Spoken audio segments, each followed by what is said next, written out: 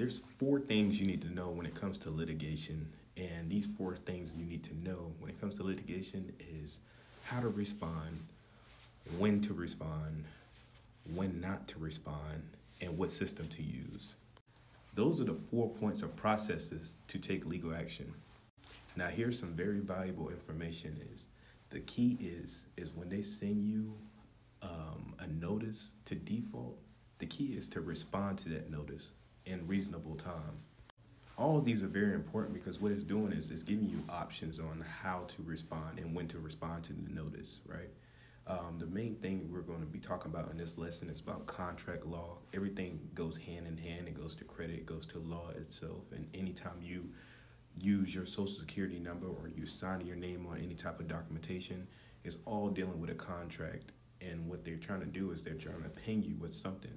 So we're going to talk about how to defend yourself and how to get out of those contracts, or if you want to take it into legal matters, is how to handle these situations before you even get into court and how to defend yourself to not get into court. Now, a lot of people think that 18 U.S.C. 8 applies to you when it comes to private contracts, and it doesn't apply to you when it comes to private contracts, and I'm going to show you the reason why.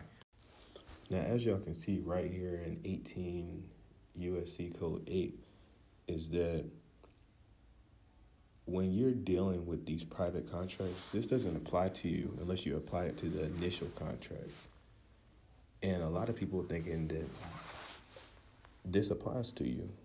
It doesn't apply to you because you're in an agreement. This is private between another party. Now, I'm going to read a little bit of this to you guys, and then I'm going to show y'all what applies to you when it comes to these contracts.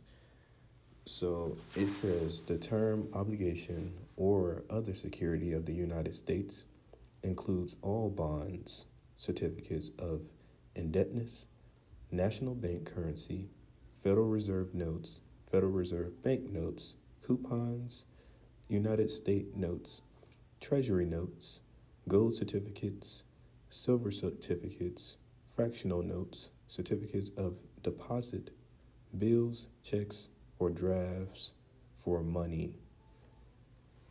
Okay, now let me show you guys right here in Article 110. And like I said, you guys can also do your own research. If you don't think that you're understanding it from my point of view, I mean, you can go in here and look at it on your point of view. And I'm going to show you right here in Article 110 of why this applies to you. It says, no state shall enter into any treaty.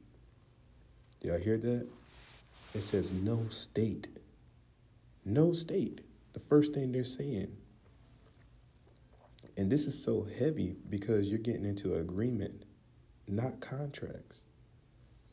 Enter into any treaty, alliance, or confederation, grant letters of marque and respile, coin money, emit bills of credit, make anything but gold and silver coin a tender in payment of debts. I know y'all heard that, right? It says make anything but gold and silver coin a tender in payment of debts. It says to pass any bill of attainder, ex post, factual law, or law impairing the obligation of contracts or grant in any title of notary.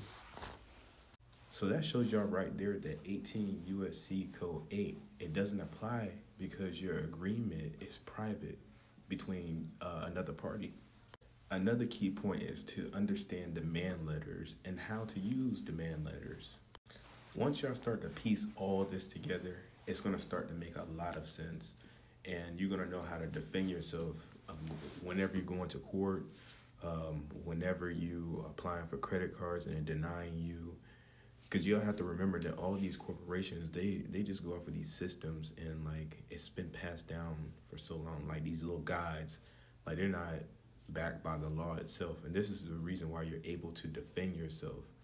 And what I want to show you guys is that it's going to take you a little bit of research, but once y'all get it down in hand, like y'all going to be able to go out there and get what you want and when you want it, but you have to research. You have to do a lot of studying when it comes to this. This is how you can be able to get out of your situations. Now, of course, there's more to this lesson to be taught, a lot more to this lesson. And what I would like to do is I want to like set up a Zoom call or Zoom meeting for people that's really interested into learning how to be able to defend yourself into going to court, or, you know, just understanding how the bill of exchange work, or how to tender a payment and how to dispute. It takes a little bit of time, but I want to hold a Zoom class, or or do a little audio recording for the people that's out here just really interested into taking the next step in their life. Now, if you feel like this video is very valuable, y'all go ahead and give me a like, share, and comment, and stay tuned to the next one.